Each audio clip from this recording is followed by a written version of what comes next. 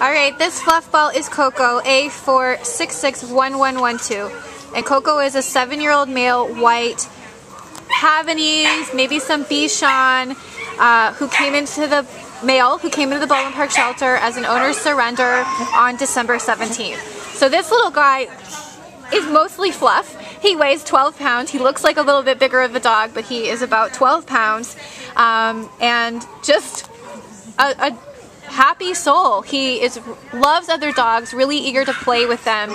You wouldn't even know that he is 7. He's definitely got a lot of energy and vitality and wants to go for walks and things like that.